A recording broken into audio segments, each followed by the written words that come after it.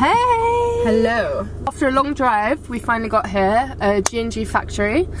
We've been invited down today to do a factory tour and get more information of how these vitamins are produced, about deficiencies, about the pros of the vitamins. So there's quite a lot to learn. Unfortunately, we're not allowed to film inside, so I can't film within the factory and the whole process, but we're going to be talking to two of the professionals afterwards, and they're going to let us know more about like deficiencies, vitamins, and even like when it comes to veganism and what vitamins are important in that diet as well. So yeah, I'm quite excited about this. There's a lot to learn because when it comes to these things, I mean, how do you even know what deficiencies you have? How do you know what your body needs? I'll show you what I can show you and what I can't. We'll keep you updated. Yeah? Alright, let's take this journey. Peace! Peace! Alright, so we're just about to head in. Yeah, probably excited. Gonna check out all the vitamins and minerals that we could ever wonder about. Alright, let's go. After you. Oh, okay. Walking through the doors.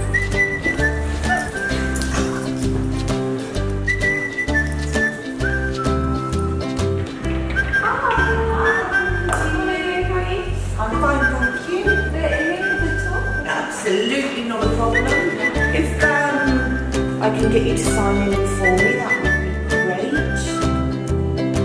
great. Hey guys, we're in G&G Vitamins and we've just done the factory tour, which was really cool. Learned so much information, but I'm really excited to speak to Kirsty here to learn a bit more. We go by the name of G&G Vitamins and we've been operating for just over 50 years. We specialise in encapsulated supplements. So we don't use any tablets, which obviously would require unnecessary fillers, binders, excipients.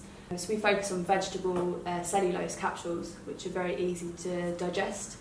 And we obviously, opt for the purest ingredients, and that's our main focus here. What would you suggest as the main sort of vitamins that people should look out for? So one of the main vitamin I would always kind of personally feel is important for people would be vitamin D, especially in this country where, sunlight, we don't get a lot of sunlight. Exactly. So that's something I believe it's important to supplement. But obviously, it's advised to check your levels first. And how can you kind of check what you're deficient in, what you're lacking? There are a number of ways to check your levels. One way would be to test blood. That's seen as the optimal way and the most accurate way. However, when it comes to things like minerals, it's quite difficult to get accurate readings from a blood test, purely because your levels change throughout the day.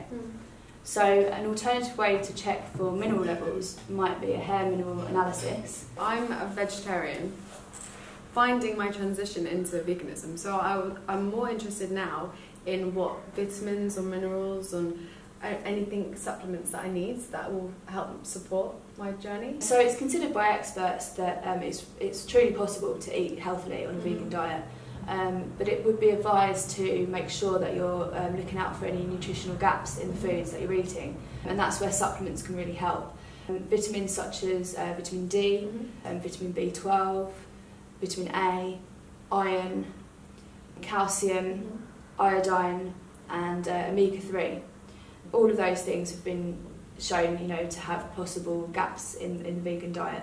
So they're ones to look out for really and possibly supplement with. I think the problem I see at the moment is with a lot of the vegan companies are producing sort of what's known as vegan junk food, sort of processed food. And it's really important to be able to sort of tell the difference between what's processed and sort of known as Frankenstein food and real sources of whole foods. And I think that's where vegans need to be careful about the choices of foods that they're having. Things like beans, nuts, seeds, lentils, they're excellent ways of getting in the amino acids into the diet. Soy is also another option, which I know there's a lot of controversy over. Personally, I wouldn't go near genetically modified soy. It's thought that basically about 90% now of the world's sources of soy are actually now genetically modified. It's crazy. Yeah, it's mad. And there's a lot of information out there that's now pointing us in the direction that GM foods can actually be really harmful for the body.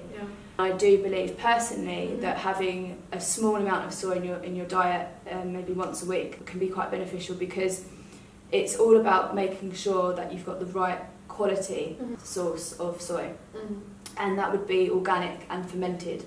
It contains the 9 essential amino acids that the body requires to build muscle and many other functions in the body. It also contains a really beneficial component known as lecithin, which is actually really good for brain health and has been shown to support sort of neurodegenerative processes in the body as we age. It's also shown in studies that it can significantly reduce LDL cholesterol levels, and it's really, really good for immunity. When you choose organic fermented soy sources, not only are you getting all the amino acids and the vitamins in there and the lecithin, but you're also getting a really good source of probiotics as well. So that's something else people don't realise. When it's been fermented, that process itself is what actually produces the beneficial bacteria that can help kind of colonise our digestive tracts and then improve immunity. Oh wow. And these different soyas, does it say on the packet what kind of grade it is?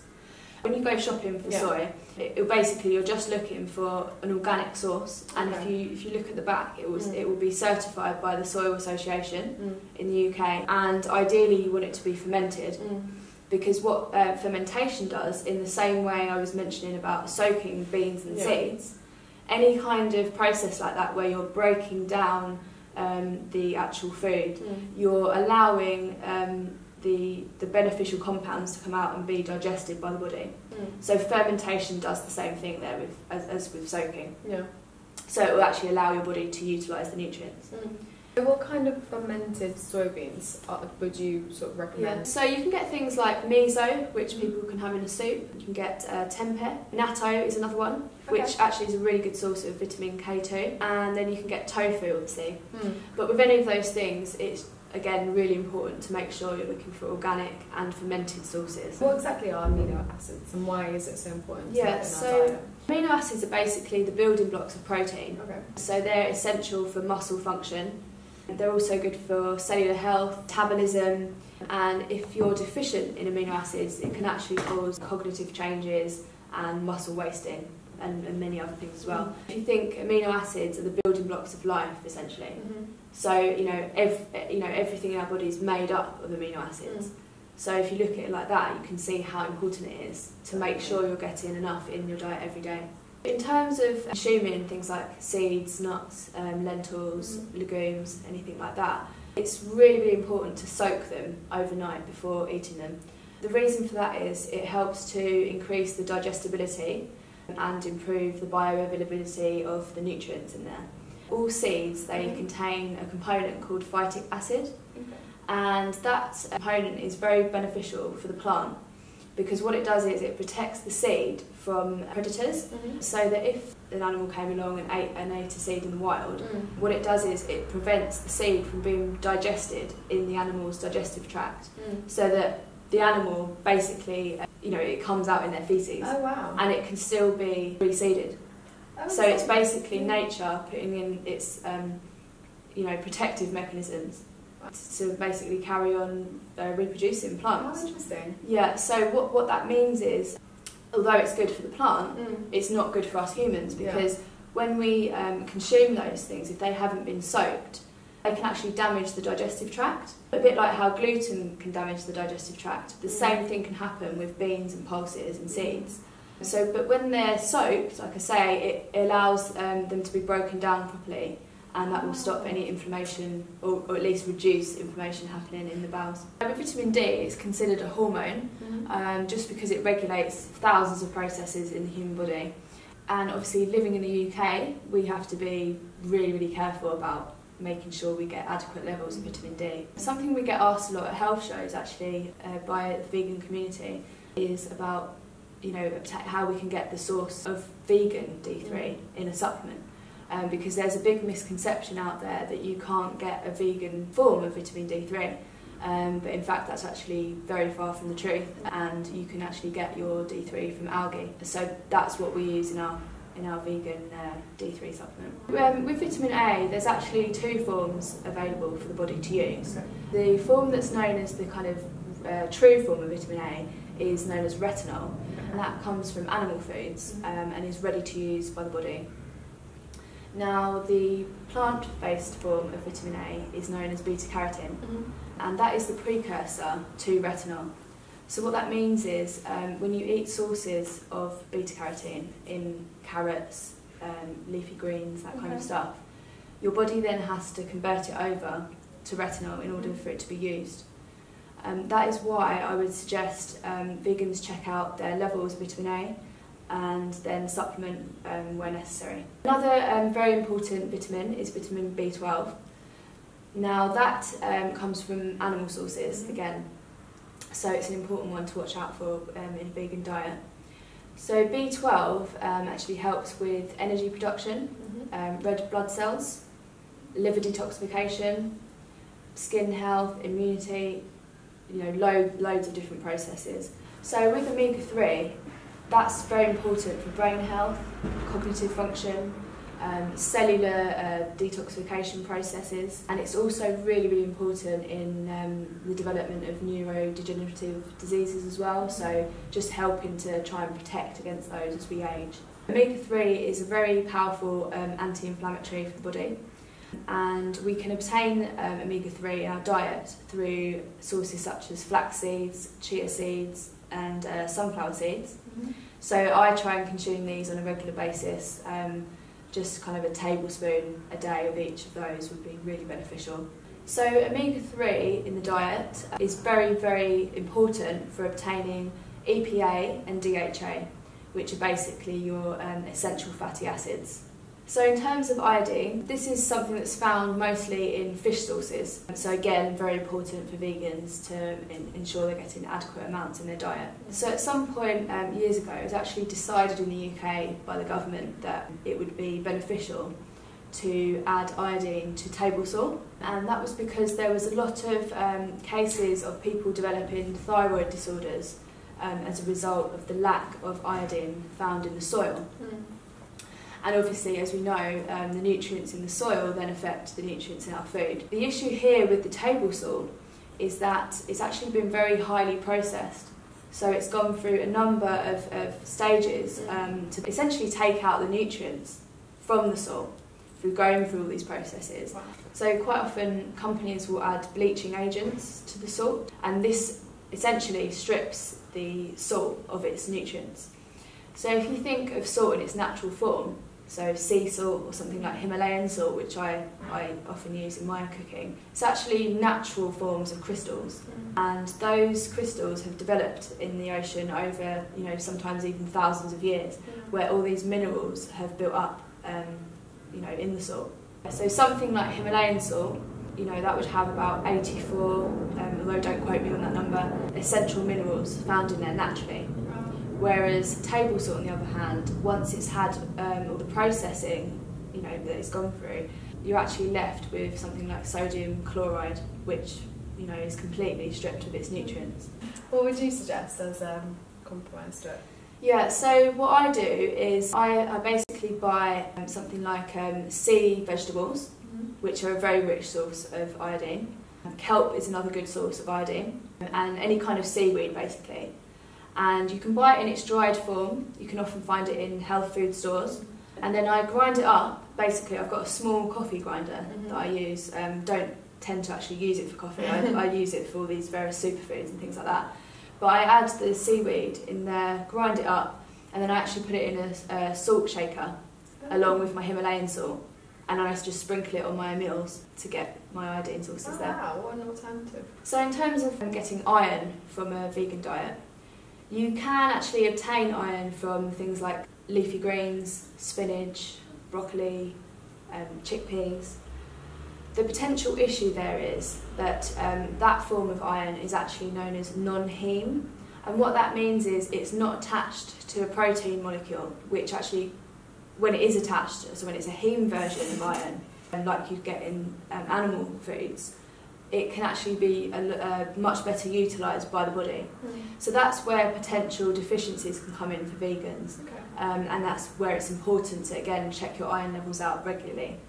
Now, since iron is actually used by the body for red blood cell regulation, which actually then in turn helps with energy production, you can see why it's also important for women, the females, to make sure that they're obtaining enough iron in their diet, especially around menstruation, when you actually obviously lose a lot of blood, so therefore you're losing iron as well. Wow, didn't even think of that. So where obviously iron is involved in red blood cell production, you can see how this is linked to anemia, because in anemia you're actually iron deficient. You can also have other types of anemia as well, actually, just on the side note there. B12 deficient anemia, also folate deficient anemia as well. So if you are showing signs of anemia, you would need to check which of those nutrients you're actually deficient in. So as many people are aware, we're often told to drink milk as a staple source of calcium. Now milk does contain high quantities of calcium, as with many other animal products, but you can actually get enough calcium from a vegan diet. But again, you need to be careful about what you're choosing and what kinds of sources you're going for to make sure you're getting enough in the diet. So certain sources of calcium in plants would be plenty of leafy greens, broccoli, spinach, also actually sesame seeds contain very high levels of calcium. So I actually recently have decided to kind of scatter them into my meals, just to give that extra boost of calcium in there as well. Calcium is extremely important for bone and muscle function, so it would be highly recommended to make sure people are getting loads of leafy greens in their diet every day, as a help prevent osteoporosis and other kind of degenerative bone disorders as well there. So we're in Good and Greens, and it's owned by G&G Vitamins. So we're just in here, perusing, seeing what's here. Lots of cleaning products, loads of vitamins, so yeah. It's all very interesting. Stuff I've never seen before as well. Hello, interesting. What's the one you picked up? What's that? Hello, interesting. That, and they've got these amazing products. So this is raw flax pumpkin crackers, and then we also have this one, which I'm actually going to get today, is the raw pizza crisps. So it's raw, vegan. So we're going to try that out, and there's loads of other raw options. I've never seen these ones. Raw Millionaire Bites, chocolate orange. It's Livia's Kitchen. They also do raw Millionaire Bites, salted date caramel, and then we've got all these raw bars. But what really got us intrigued were these raw cookies. So raw vegan cookie, banana bread. We got vanilla and chocolate, and salted caramel and pecan. And this is literally all raw, all vegan. We tried these crisps out earlier at G&G with Kirsty. They were delicious. This is gluten-free, vegan. So yeah, it's just so much nice stuff here. Okay, so we got given some amazing goodie bags. Just checking out what's in there now. Yeah, the vegan multi they gave us. They gave us, yep, and then Sacro. It's a big name. I can't even pronounce that. It's a big name. But it's not. So, and then also this Vita DM, which is a completely organic plant protein powder with natural vitamins, minerals and fibre. So it's high in fibre, vegan, 100% organic, made in Britain, and even gluten-free. So that's that there. They gave us a whole load of information in the pack as well, so there's stuff to read through, and yeah, just to expand your information on the vitamins you take and the reasons. But today was just so useful. Crazy.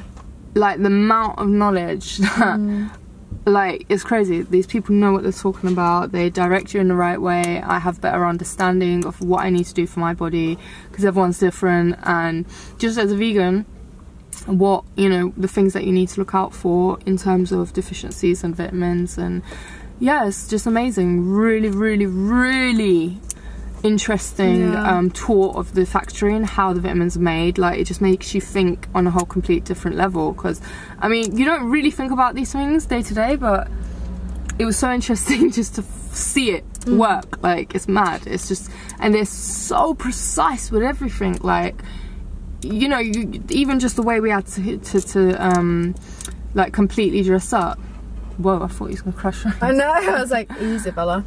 Sorry, my driver in front of us. But yeah, the way you had to dress up in their like health, like the health and hygiene was just proper on point. Like that is no joke why they got that rating, because obviously they take it to a different level. And the passion, passion, the atmosphere, the energy, like everyone there loves what they were doing, and you could see that. So yeah, it was just really interesting. We're very grateful. Thank you, G&G, for allowing us to see that and experience that, and for all the information you've given us. I hope this video has been of use for you guys as well. Like, yeah, if you have any questions, contact them. I'm going to put their information there for you. And yeah, check the website out, and they have a whole range of amazing things. I fully recommend you look into it. So yeah, peace. Long drive ahead. Yeah, that was good. Woo! Bye. Ciao for now. Okay, and what about edamame beans? Edamame. Edamame. Is it edamame? Edamame. Edamame. Edamame. Wow, we've been saying it wrong this whole time. Edamame, yeah. And what about edamame beans? I don't know too much about the beans. I can't even. That's the first time I've ever called them that. Edamame beans. Edamame. Edamame beans. Oh, insane. Okay.